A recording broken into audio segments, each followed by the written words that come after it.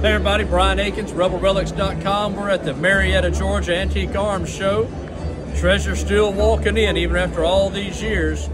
Here is a Confederate Calvary Saber made in Richmond, Virginia by the Boyle and Gamble Company. It's got a classic lap seam on there, and that brass hardware has got a beautiful patina.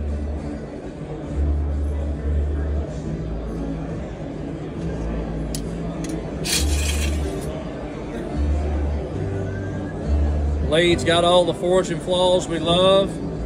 Nice unstopped fuller up here.